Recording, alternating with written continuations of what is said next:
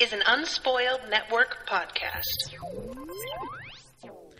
This is Spoil Me, covering Veronica Mars, Season 1, Episode 22, Leave It to Beaver. In this episode, we find out who killed Lily. I want to say I knew it, but I didn't really know it. I had my suspicions, but it was really a tense episode. And if you want to see me freaking out in real time about it, please go to the Facebook page because the thumbnail alone. Welcome to Spoil Me.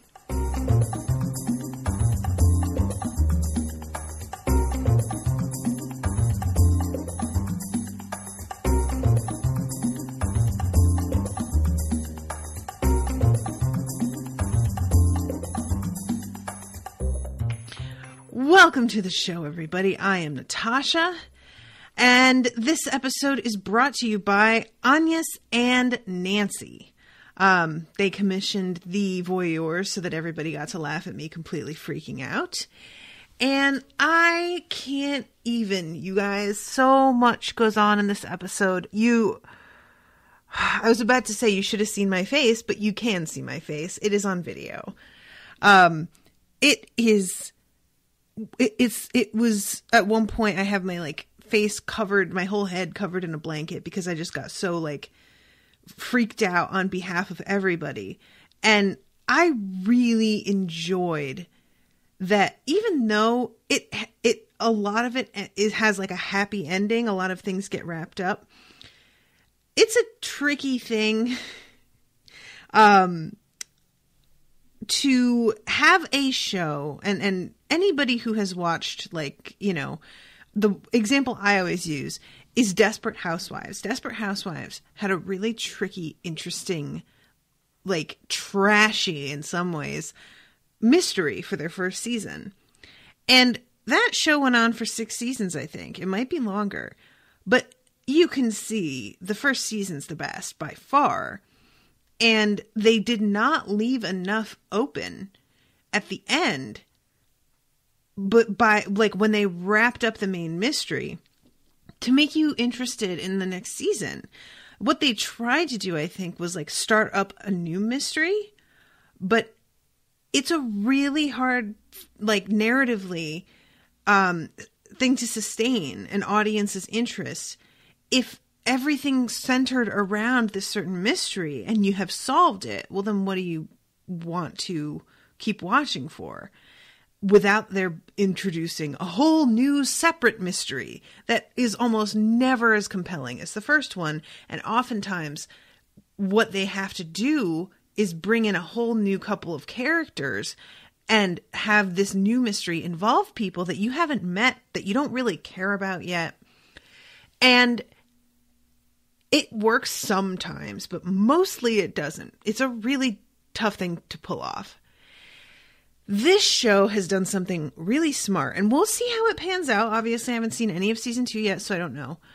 But I think it's really smart to end it with Veronica's garbage piece of shit mother stealing their $50,000. Let's talk about that. I don't know how she plans to cash that shit, because I imagine that it is in Keith's name. But, nevertheless, it's interesting, and I want to know what happens. And also, we leave with fucking Weevil menacing, oh my God, I was just about to call him Rory, Logan, on the bridge. Where Logan, I believe, is thinking, I'm not sure if he's thinking about jumping or if he's just standing there Mom, I can't believe that you fucking left me. It might be a combo. But I really care about both those things. I hate Veronica's mom, but I love Veronica and I love Keith. So what she's doing interests me deeply. I really like Logan, even though in a lot of ways he's a trash person. Nevertheless, I still really want to know what happens to him. And also, I'm super invested in Weevil not doing some stupid shit that he's going to regret. So what they've done is create a whole new, like, narrative thing that I don't know that's any of that is going to be enough to sustain an entire next season, but it at least gets me wanting to watch the next episode instead of being like, wow, okay, well, that's wrapped up and that was a lot. And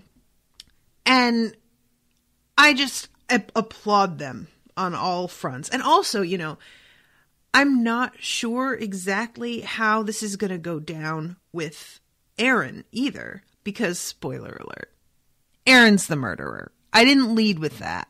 Maybe I should have. Fucking Logan's dad was fucking his son's girlfriend. Like, this man could not get any trashier. He could not be any worse a dad. Like, I you know, oh, Jesus Christ. I really don't know how they're going to handle him being arrested. Are we going to have second season be his trial and like other revelations that come to light because of that? Are we just going to like, you know, start and he's already like, it's an open and shut case. We've seen the evidence. Like, we know that there's enough to put him away, or is there going to be some weird thing that happens and he doesn't get put away and we have to deal with him like being on the street and like, you know, harassing Veronica because she almost ruined his life? Or is it going to be a whole thing with Duncan's dad? Because Duncan's dad flips the fuck out at the end and is just like, I'm going to ruin you and everyone you love. And I'm like, well, Logan is still alive.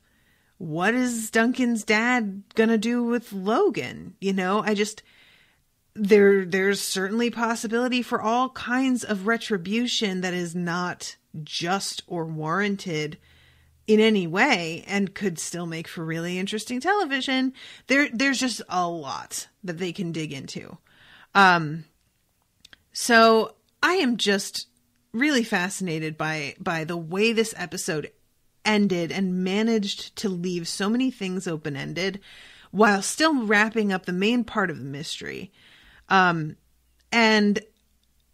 I am disgusted by Aaron Eccles. Like, I can't emphasize enough how low-key predictable it is that he was doing this. And I don't mean this in like the writing is predictable, but they have really decided that they have figured out who he is and they're going to fucking zero in on what that means. And yeah, he would definitely commit statutory rape with his son's girlfriend. 100%. He beat the hell out of his kid.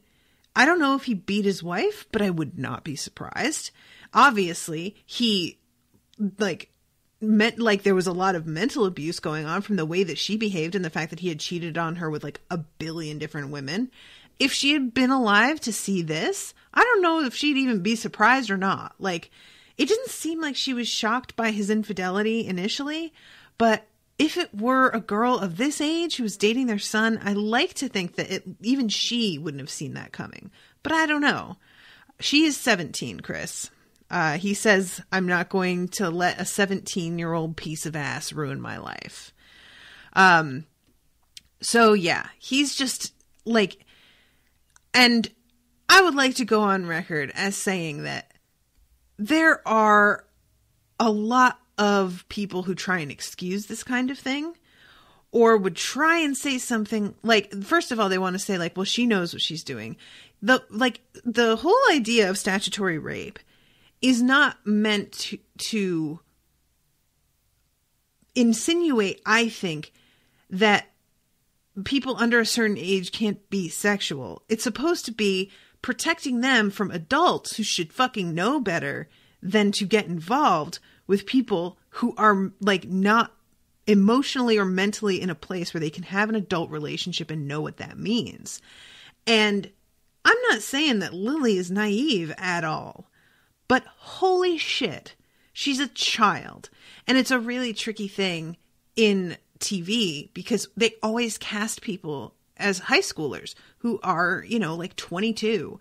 So you get used to this thing on television where when you think of it in the real world and think about, oh, this 16-year-old girl was sleeping with her teacher, or 16-year-old boy was sleeping with his teacher. You picture the high school students of television who are really in their 20s, and then you actually see the photo of the kid in question and realize that, like, oh my God, they're a fucking child. Like, who is looking at somebody of this age and like being like, oh yeah, I could totally go for some of that. Like, as I get older, it is more and more inexplicable to me that somebody would be drawn to, especially when it's like a full-on relationship. Like, it seems with Aaron and Lily, it was purely sexual, and there was like, they don't seem to even really like each other, you know? But then there are like relationships that people have, and I'm putting relationships in quotes, where it's like a 28-year-old guy and a 17-year-old girl, and the guy is genuinely dating her. And having recently been 28, I have nothing in common with a 17-year-old, and a 28-year-old who feels like he does have a lot in common with a 17-year-old needs to look at his life, look at his choices, reassess his priorities, and back the fuck away. And all of the people in her life should form a wall of human flesh around her to keep him away. So I just, like,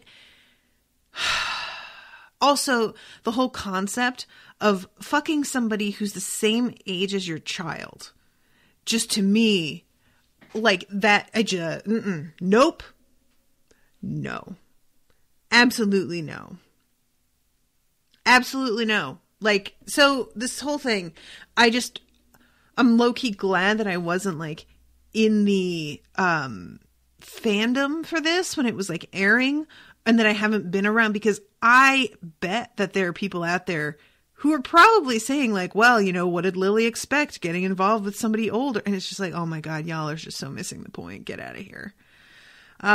So, okay, let's begin with the, Nancy saying, I think emotional abuse, sure, but he seemed pretty line in the sand about his dad hitting his mom and what went on with Trina. Not that hypocrisy is out of the question. Yeah, Trina doesn't know any, so I'm wondering if it's just like he beat Logan because Logan's a guy, and that is sort of the, you know, like, he feels like a boy, you get to do that. Cause I know that's a thing. Like, my mother, had 2 sisters and a brother, and her father beat the hell out of her brother, did not hit her or her sisters ever, but her brother took a fucking beating. And that might just be like, you know, his weird misogynistic personal code. All right. But anyway, sorry. So we start off this episode, with Keith. Well, very first, we get the recap of everything, which makes me go like, I don't know we have the face off with Logan and Weevil again in the, like, previously on. And I'm like, oh, okay. So that's going to come back up again. But we have Keith bringing Cheyenne to the head of his department, I think, or not his department, but like his old department, and trying to explain to him that she was with this guy that they convicted. And he really is not interested. He says, if this turns out to not be true, then this is a national joke. And I'm like, you know, there really is. I understand Keith being frustrated and wanting this guy to listen to him, because we know that this is true. And we know that Abel Koontz almost, like, slipped up and admitted to Veronica that he didn't do, like, that he is not, there's plenty of circumstantial evidence, but there is not enough. Oh, Nancy, it's a reporter? Oh, I didn't even put that together. I thought this was a fucking, oh man, I got this totally wrong then. A reporter, I would think, would definitely pick this up and run with it, like, immediately. If it was a cop, I would totally understand, because there's not a lot to go on here.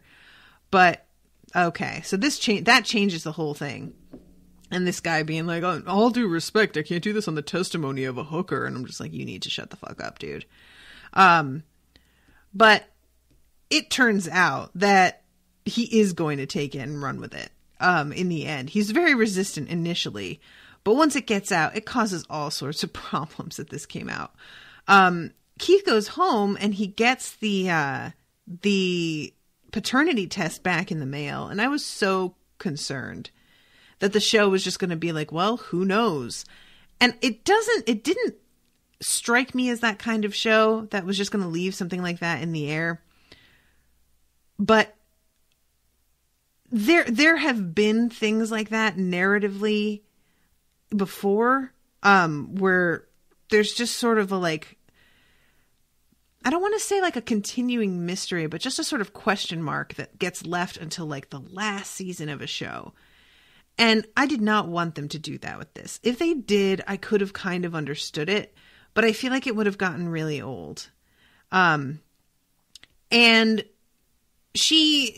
he gets home, like he's about to open it and he gets home and Veronica is in there with her mom making guacamole, and they have, spoons in their mouths, which is supposed to keep you from crying from onions, which I need to try. I wear contacts, so usually onions don't bother me, but I swear to God, even sometimes with those, it is miserable.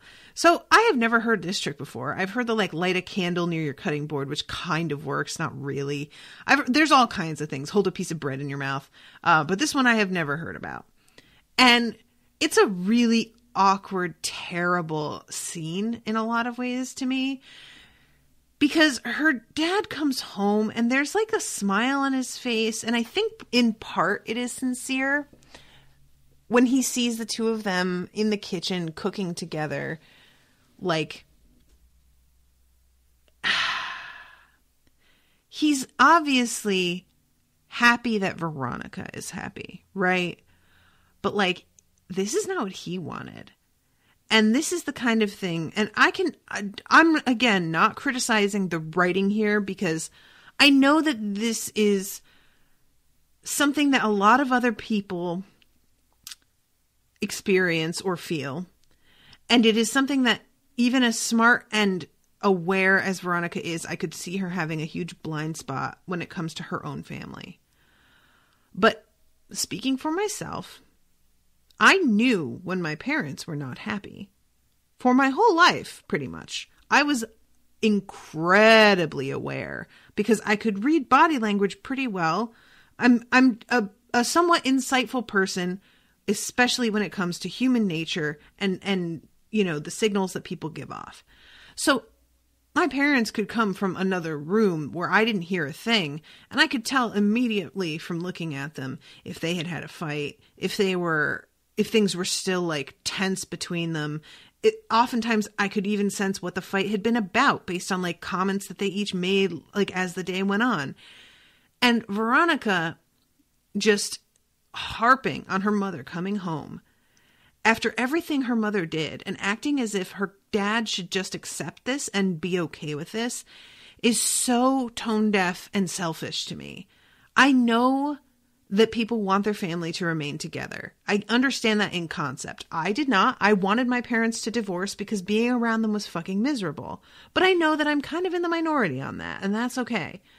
But Veronica loves her dad so much, and I just can't take the fact that she sees him walk in and can tell that it's just not what he wants. Like, there's no way she doesn't see that they're not happy together. Not only did your mom cheat on your dad often enough that your own paternity is in question, but you knew before he did. I assumed once Veronica found out that maybe he wasn't her father, I assumed that Keith also knew. And then we find out he had no idea that he might not be her father, and went and did this paternity test on his own. That on its own is enough for plenty of people to be like, oh, you know what? This is not going to work. I can't trust you. But then her mother bails and flees and does this for months, like almost an entire year. And the idea to me that Veronica expects him to just welcome her home and go back to normal after pulling a stunt like that, and not even having the decency to tell him about the potential question of her paternity after leaving or after coming back, like having a conversation with him about it. He had, like I said, this paternity test he did in secret on his own. She did not talk to him about it. We don't see that. And I believe it never happened. So I am really glad that things like wind up falling apart and that she gets kicked out. But I also am disappointed that the only reason Veronica decides that she's going to cut her mother out of her life is because she finds out that she didn't finish rehab and is still drinking. There are so many other things that you should already have been worried about. The drinking is, frankly, for me, on the bottom of the list of offenses that her mother has committed, and is the one that has the most potential to be solved. Like, out of everything, that's the one that's the most quantifiable. And I would have been really surprised if the rehab took on the first try, because quitting drinking is no goddamn joke. Alcoholism is a monster with like 40 heads. Like, you know, the kind of Hydra that you cut one off and two more come back. Like, it is a battle you fight your entire life. And one bout at rehab, coming back clean and sober after that is unheard of practically. Like, you can be sober and most of the time people will fall off the wagon again at some point. So I wasn't shocked that her mom was still drinking at all. My mother's an alcoholic. My dad used to be an alcoholic. Like, I know this whole thing. So, but I just, the fact that Veronica is, and she's like, I gambled on you and I lost. And I'm like, I don't know why you gambled on her, because there was nothing about her that indicated she was interested in making this work the way that you wanted to make it work. She never said that she wanted to come home and go back to normal. She never said that she was sorry for putting you and your father through what she did in a way that felt sincere to me or indicated that she understood what she'd done. All it was her lamenting how hard things had been for her. So I don't want to say that I flat out blame Veronica, because she's doing what she can and she's a fucking child. But I just, the alcoholism being the like thing that broke her back, I'm just like, how are you not seeing the other things, the other factors? So I just wanted to talk about that in general. And I also want to say that I really think it's a stroke of genius. I don't know who cast her mom, but I love the fact that there is nothing about her mother's appearance or demeanor that says deadbeat villain. Nothing. She's really like kind of just bland looking. She has kind of like sad eyes in that make you feel sympathetic despite yourself.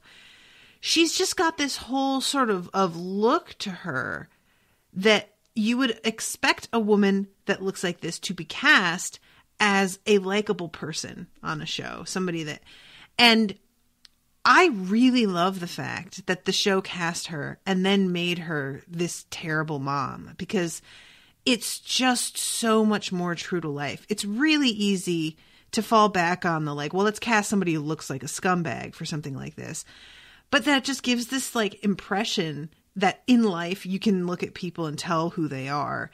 And that may be true at times, but you know, there are so many abusive garbage parents out there who seem perfectly likable at first. And it does make you understand why Veronica is like trying to see the best in her in some ways as well.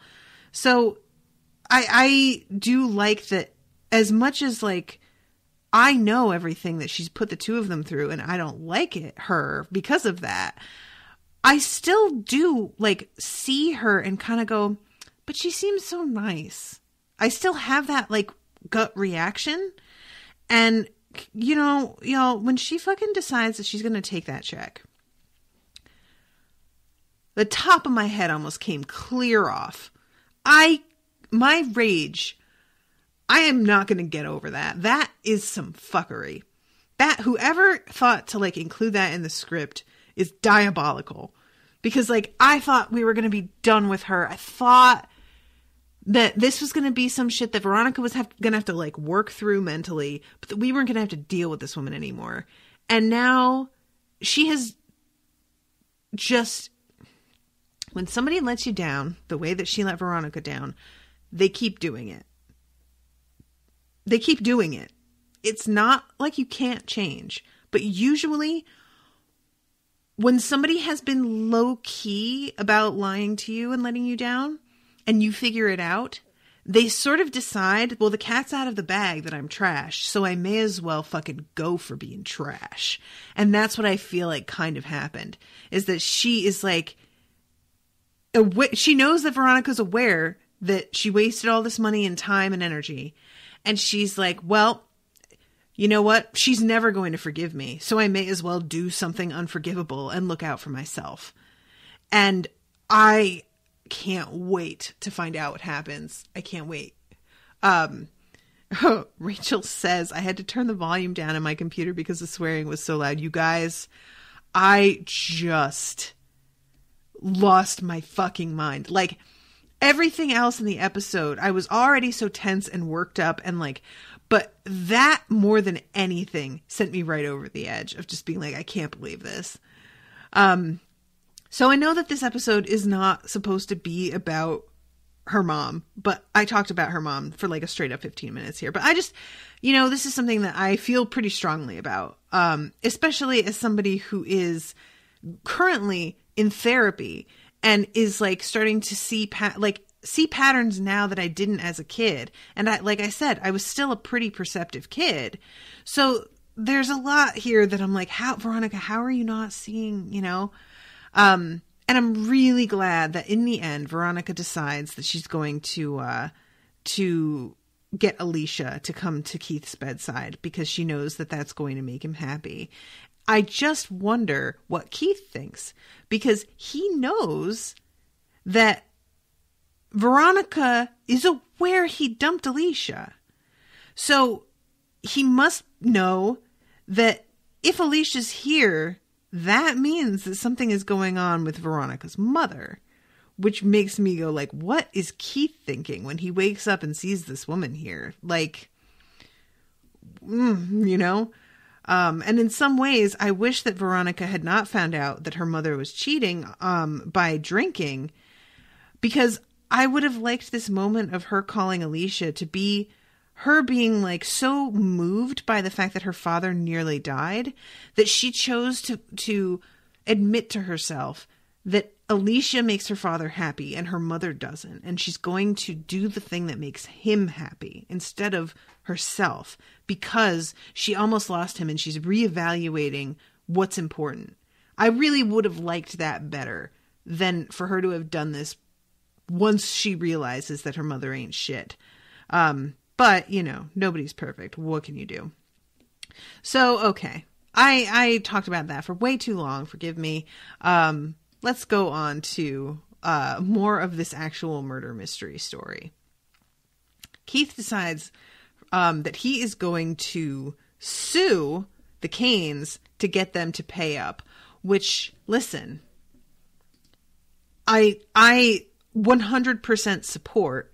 And the fact that they made it get to this point, I was just like, you got nobody but your own self to blame, Celeste.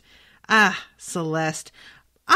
She feels like the kind of character that I might eventually actually start to like if they do the right thing with her. I feel like she's the sort of character that you dislike when you're on this side of things, but when it turns around and she's on your side, you realize that she's kind of indispensable. But it's just being up against her that's terrible. Do you know what I mean? She sort of reminds me of a less funny version of the campaign consultant in Parks and Rec, if any of you have watched that show, where she comes in to work for oh my God, I can't, Donnie Newport. And she's lethal, and going up against her is terrible because she's really good at her job and you kind of want to hate her, but then you have to respect the fact that she's so good at her job. So I'm hoping that there's going to be some other stuff with Celeste, because we've just, at this point, all we know about her is that she did not seem to like or respect Lily, that she did not want to tell Duncan the truth about what happened.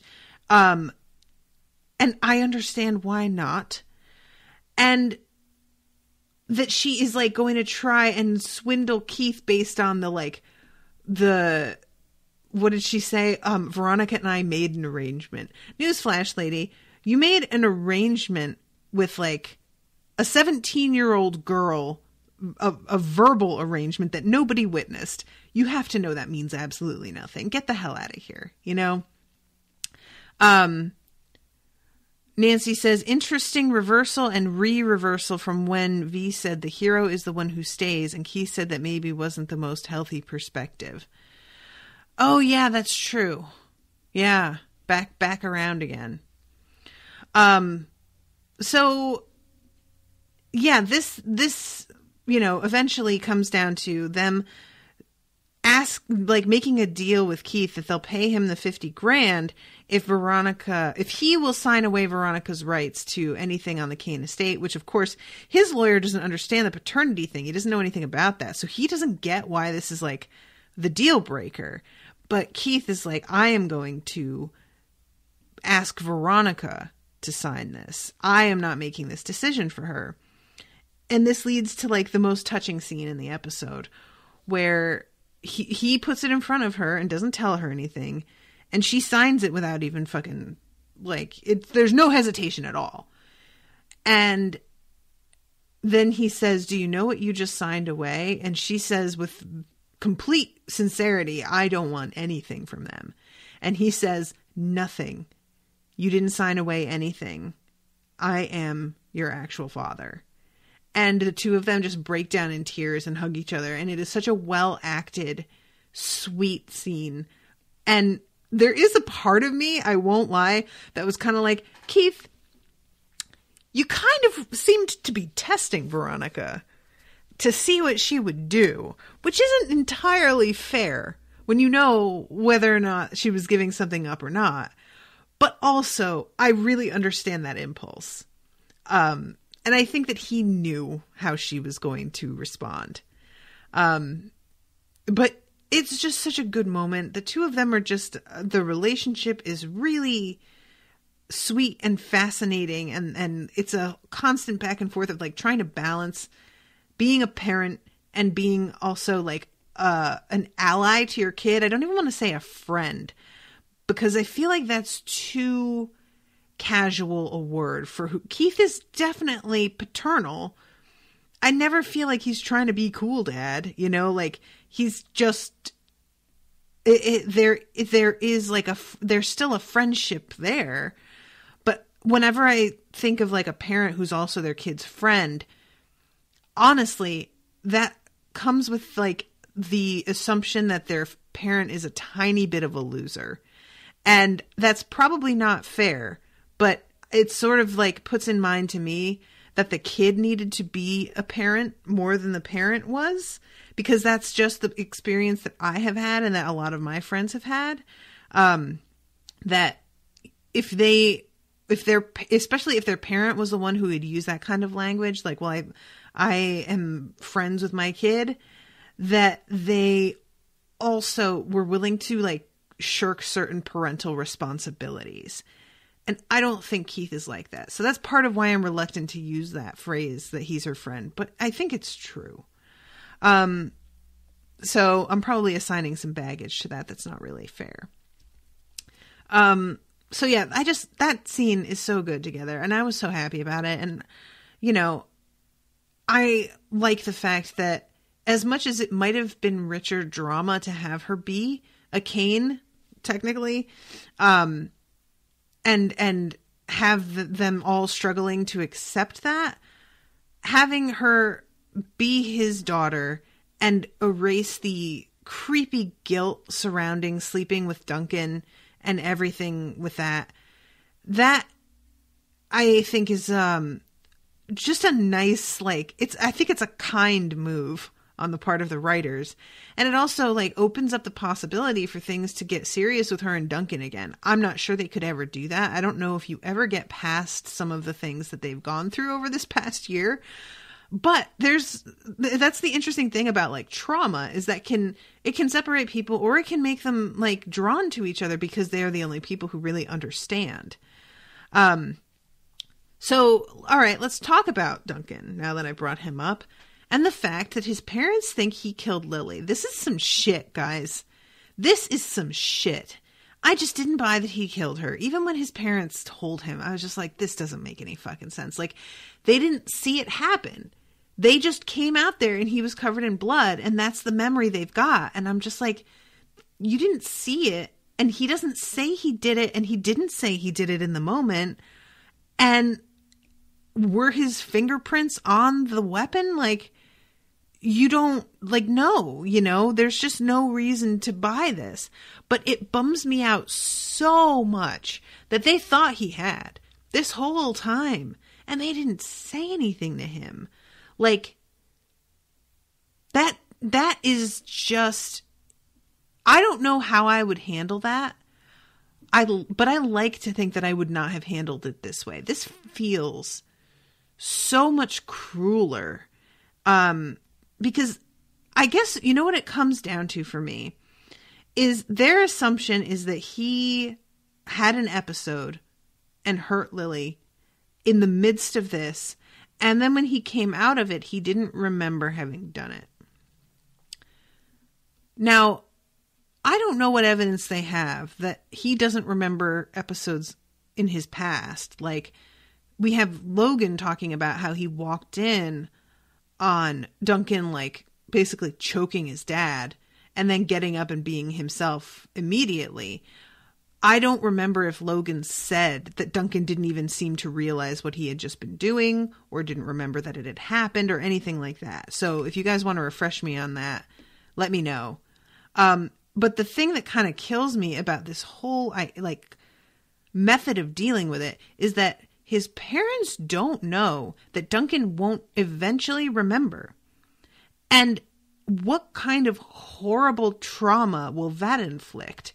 Him suddenly realizing and having this like horrible, like guilt-flooded memory of killing his sister and then realizing that his parents covered things up for him, that they paid a man to go and live in prison and be on death row to cover up for him. Like the amount of guilt and baggage surrounding if he did ever remember is astonishing.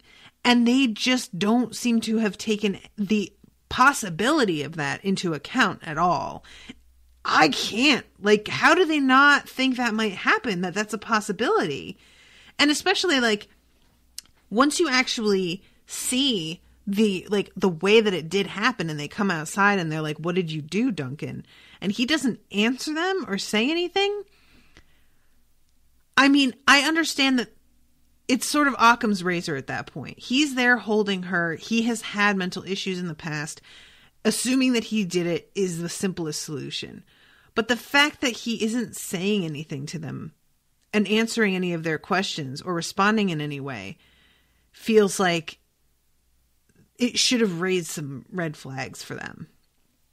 So yeah, when he like demands to know the truth because they just keep on fucking lying to him, his mother still doesn't want to tell him the truth. And I just like, Celeste, look, I get it. It's a horrible thing to put on your kid, to like tell them some shit that they did, so you say, that they don't even remember. But again, he's tormented right now by all of the potential versus you just telling him the truth. There comes a point where your imagination can do such worse shit to you than reality. Now, I think telling him that he did it is probably worst case scenario for what he could have imagined. But nevertheless, at least put him in a place where it feels like he's got facts that he can cling to and think through and deal with versus clouds of vague uncertainty. And so, yeah, I understand, really, really do, her reluctance to tell him. But I think his dad really did the right thing. Like, it's about time. You can't have all of these loose ends suddenly cropping up and keep on with the story that you've been doing, you know, like, and the fact that Duncan, like, when Keith goes over there, because we have Keith's flashback when he's explaining to Veronica why he felt something was fishy with the Canes. He goes there and they have that laundry running, which he finds really weird. And Duncan is sitting out by the pool, just not moving, if I'm not mistaken, right? Like, he's not in the room with the two of them when Keith's questioning them, right? So apparently, like, Duncan went kind of catatonic for the rest of the day, maybe longer, after finding his sister. Oh man, I really fucking feel for Duncan. He's been dealing with a fucking lot. Like, when it comes down to it, as much as Veronica's in the middle of everything because she's doing the investigating, Duncan has gone through nearly as much shit as she has. And I don't know how he's going to cope with all of this. And how do you forgive your parents for believing you were capable of that? And how do you know that you're not capable of that is probably also like a huge question for him, you know, like if Logan's telling the truth, which I think he is, he was like strangling his dad at one point. So maybe the potential is there. But I just feel like, yeah, that whole scene where they tell him that he's the one who did it. Oh God, I just feel so bad for him. And he doesn't really have a defense because he doesn't remember. So he can't even just say anything like, no, I know I didn't. I found her. Like, it doesn't seem like he remembers finding her, or else he would bring it up. Poor Duncan, poor kid. So I'm sorry, I'm all over the place, but I'm just pretty much going character by character since there's such a big wrap up here. And of course, then we have, like, because of him thinking that he did it, and his parents telling him that he did it, then we have the whole thing that comes up with Logan's alibi not holding any water. And we see Dick and Beaver looking at the newspaper and, like, talking to each other about the fact that they swore that they wouldn't tell anybody. Which, you know, the episode is Leave It to Beaver, which does make it sound like either Beaver did it, which I did not for a second think was true, but who the fuck knows, or Beaver's going to be instrumental in taking down the actual murderer. It turns out that that is not exactly true. But Logan does look highly suspect. Logan had told police that he was in Tijuana when Lily died. Turns out he left Tijuana and came home for a little while. And his friends knew that, and knew that the time frame for when he was gone would have lined up, like, approximately with when she died. Now, I need to say this thing that's going to be probably controversial in the theme of, like, the snitches get stitches sort of question. But keep in mind that I'm saying this as somebody who just watched Dick and Beaver and fucking other kid, like, encourage date rape. Not even date rape, just, like, you know, rape. These guys, I am pretty positive, think that Logan killed Lily. I think that's what they believe happened. And they are willing to cover for him. Eventually, Beaver comes forward and says something. And I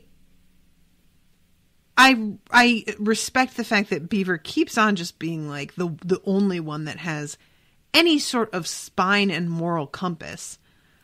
But, like, Dick was 100% going to just not say anything and let his friend be a murderer and continue to be his friend and be fine with that. That is some shit. Like, there's a difference between a character who's, like, you know, in the middle of some shit and there's an accident and you kill somebody in self-defense, but you can't go to the cops because you know that they're not going to believe the story because it's crazy. So you just help them hide the body and you both keep the secret and whatever. That's a very particular set of circumstances and a certain type of loyalty that I can respect a lot more. This is a whole other thing of an angry dude going home and, so you think, in a jealous rage, killing his girlfriend. And then, like, just going on and living his life. And apparently, Dick was going to be okay with that. Like, that's a truly bad person. Dick is fucking bad news, guys. Like, in every sense. I think Dick has the potential to be a serious problem. And I don't know if the show is really like looking at it the way that I am, but I hope they do, because wow, that whole, like, everything that implies, that he's one step away from being that kind of person himself. You know, like, he was groping Veronica when she was fucking unconscious. You know, we already know that he's capable of some shit. So, and he was going to drug his girlfriend to get her to loosen up and actually have sex with him. Granted, he had taken the drug himself. Doesn't matter. He was still going to drug her. So, yeah, covering up for your friend who murdered his girlfriend in a jealous rage. This guy's bad. Bad, bad, bad. So yeah, Veronica finds out, that Logan, bought a shot glass, for Lily and was going to give it to her. And the shot glass is not among the articles that were in her room, but it is found in the inventory of stuff that was in her car, which means, as much as he says that he was not around Lily on the day that she died, that he was somewhere else, that he definitely did meet up with her at some point. Looks really bad for him. I wonder what happened to the letter, because he says later when Veronica confronts him, you know what? I phrased that wrong. Veronica does not confront him. He confronts Veronica because he gets arrested. And he has his, like, phone call, which he does on his phone because they aren't about to let him have one. And he calls Veronica in front of Sheriff Garbageface, who then immediately tells him, ooh, wow, you called her? She's the one who turned you in, guy. Just BT dubs. So he goes and finds her and tells her, look, I was sitting across from the car wash when you guys were doing that. And I was just hit with this overwhelming feeling that things between me and Lily were over. I just knew. And he was aware that she'd been seeing somebody else, but I get the impression that she'd done that before and always wound up coming back. And this was the first time that he really knew that that wasn't going to happen. So he leaves a note that he wrote to her and the shot glass in her car. And it's just like, what kills me, because, man, Lily is a little cold-blooded. She had to have gotten in her car, seen the note, which Logan, the way that he says, if you read it, you'd know I'd never hurt her. It's probably him pouring his guts out that he cares about her and wants her to be happy. And then she goes to his house and fucks his dad, or is about to. Lily, girl, you are a mess. But yeah, so Veronica is so sure that it was probably Logan that she's like calling her dad, talking about this, and fucking Weevil overhears her. And it's just by the hairs on his chinny chin that Logan gets arrested before Weevil catches up with him and beats the hell out of him with a fucking baton. And I just don't know, when Weevil catches up to him later, he's got a whole crew of people on a bridge in a public place. He is a very identifiable human being. His whole crew is there. I don't know what he thinks he's going to do that he can possibly get away with. I just have no idea. But anyway, I feel for Logan as well, because there's so many things happening here. One, Veronica thought he was capable of murder and thought he had done it and turned him in and lied to his face about still being into him and wanting to date. That fucks your head right up. And poor Logan, like, knowing that she believes that he could do that must suck. But then Logan's fucking dad fucked his girlfriend and was like letting his kid take the fall for it. Because make no mistake, if they had been able to pin this on Logan, I do not for a second think that Aaron was going to come forward and take the fall at all. Absolutely fucking not. Nope. He is just too selfish and what's the word I want? Narcissistic a person. There's no way. So Veronica sneaks into the Kane house dressed as a waiter because she's ridiculous. And she goes into Lily's room figuring that if there is something that Lily, because she's, I think at that point, looking for the note that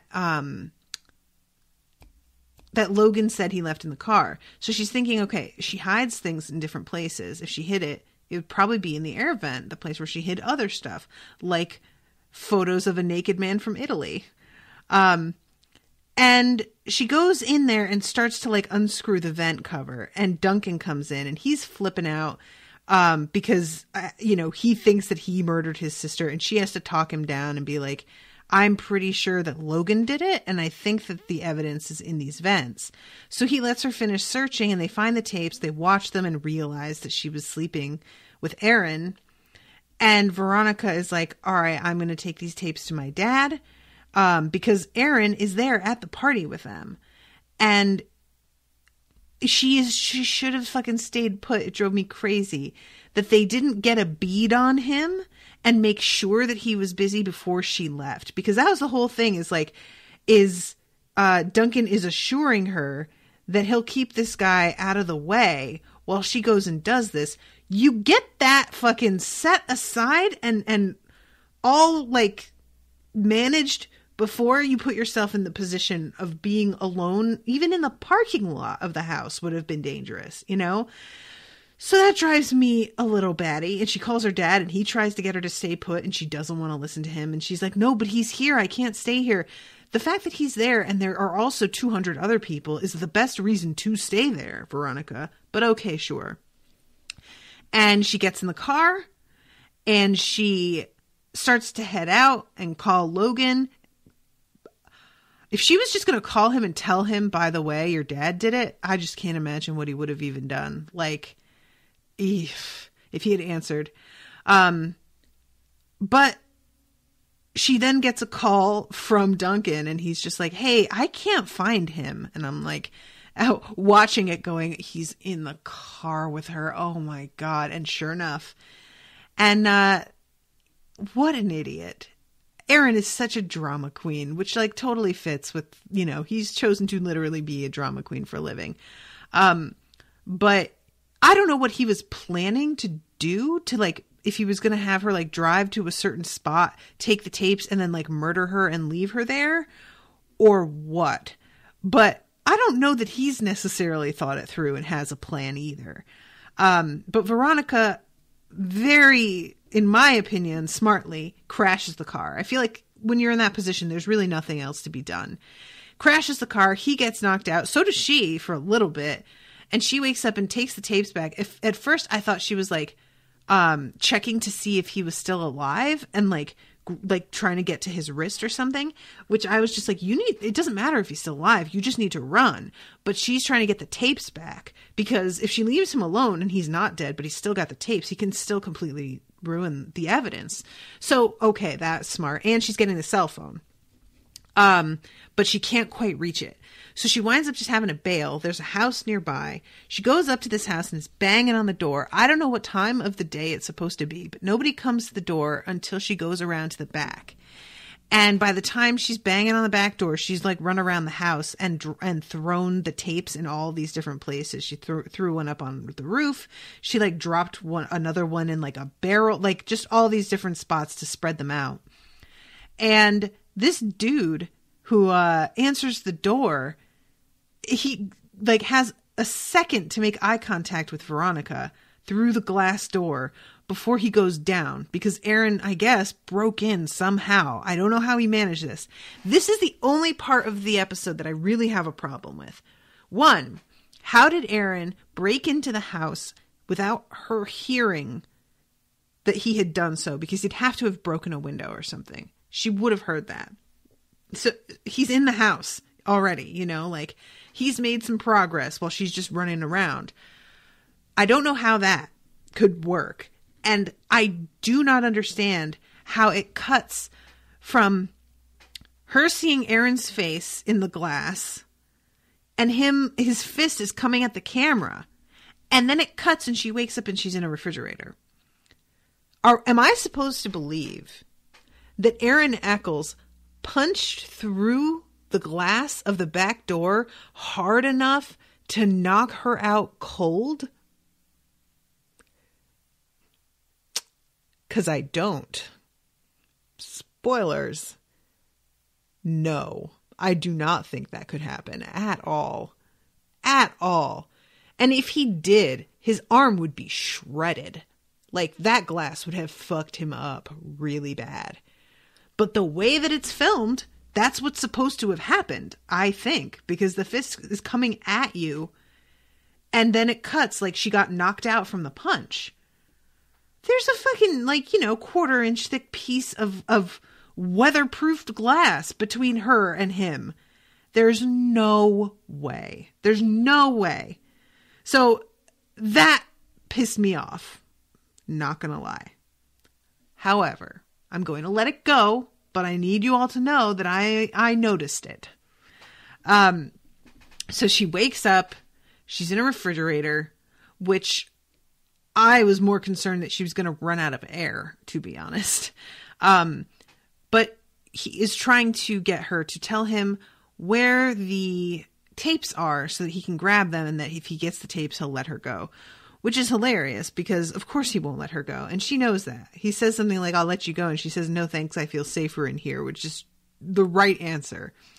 But then he finds some fucking gasoline and begins to just dump it all over the refrigerator and the deck. And I was just like, oh, you fucking monster. Like, that's a pretty smart plan, actually. Well, lucky for her, Keith knows that she should have been home by now.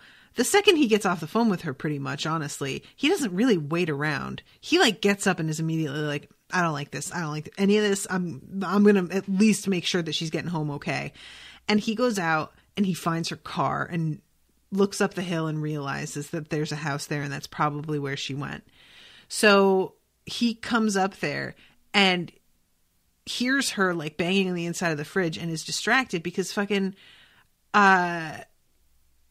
Aaron is on the roof grabbing the tape, which he seems very happy to have found, even though there are like 3 tapes and he only had 1. So he has to know that there's another one, like another 2 out there. But apparently I think that he feels that the others are also up there and he just hasn't had a chance to finish looking for them. But yeah, poor Keith. Aaron gets the drop on him in the most literal sense of the word. And they have this brutal fight. Really, like, man, does Aaron fight dirty. He is a piece of shit. And he is finally getting the upper hand. And Aaron, who I hate so deeply in all of my parts, lights the fire with the lighter, just as Keith is starting to get to the point that he's, like, winning. And distracts him by being like, oh, by the way, your daughter's in that fridge that's on fire. And to his undying credit, Keith literally walks through the fire. This is a serious fire, folks. This is no, like, there are TV fires that you see a lot that feel like there's little patches of fire, but you can get through. And I know that I'm supposed to believe the whole place is on fire, but I can see that you've set this up like as a stunt. This does not look like that. This looks very serious.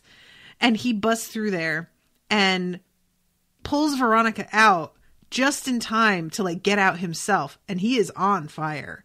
And she puts him out, but it like takes a minute, and he is badly injured and winds up in the hospital. But the most delightful turn of events ever, asshole Aaron is like, okay, I've got Keith's keys. I'm going to steal their car and get out of here. Well, surprise, motherfucker, Backup is in the back seat and chews his arm up until he gets out of the car, which was so wonderful. Backup, you need more to do in this show. It was so good. I loved it so deeply. And when he gets out and like tries to run back across the street, he gets hit by a truck, a van, a truck, something. I swear, you guys, I could not stop laughing. Like, I thought for like an instant that the truck was being driven by Duncan, that Duncan realized that he couldn't find Aaron, and that Veronica wasn't picking up, and that there was probably something wrong, and that he had like chased after her and was purposely hitting Aaron. But it turns out that it was a complete like circumstantial, it was just a coincidence. And the dude finding him, oh my God, you're Aaron Eccles. And him being in the middle of like, help me, when Veronica's like, don't touch him. That was super satisfying. I just want to see that man suffer. I hope that we get to see him suffering in season 2. I hope. Please. And I also appreciate that Duncan's father is arrested for obstruction of justice. Because, yeah, sure, it was his daughter that got murdered. But he also, like, was covering up for somebody he thought had done it and has, like, a perfectly innocent man in prison that he, like, paid off. So, yeah, that man deserves to be arrested also. I don't know what the fuck, guys. This is such a disaster. I've gone over time. So I'm going to have to wrap this up. But this was a really good episode. A really satisfying finale. I don't think anybody has booked the next episode yet. So I'm not sure if... I'm not going to watch it on my own because I don't know if somebody's going to want that to be a live watch or not. So I'm going to wait. But if it gets booked... Oh, Anya says you did. Oh, you did. Oh, I didn't even see. Hold on, let me look.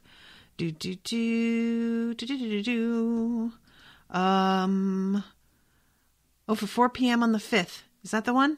Yes. Okay, so it's a regular one, so I can watch it right away. Oh, guys, I'm so excited. I can't wait to find out what happens. It is Jackie. Thank you, Jackie. Thank you. That's great. All right, guys. Well, thank you all so much for commissioning this show. This has been a lot of fun to cover. And I have so many questions about what's going to happen and how everybody's going to handle it. I don't know what to expect. So, I think we didn't want to torture you. Oh, Rachel, bless you guys. You guys are good. You're always thinking of me. So yeah, guys, stay tuned for the next episode. Hope you've been enjoying the coverage. This is really good. Oh, I hate her mom so much. I'm so mad. And I will be seeing you Tuesday. And I'll just, for those of you who are listening, I don't know if this will be out in time for you to get there, but Tuesday, February 5th at 4 p.m. Central Standard Time will be the next Cradcast. So yay. All right, guys. Thank you all so much. See you soon. And toodaloo, motherfuckers.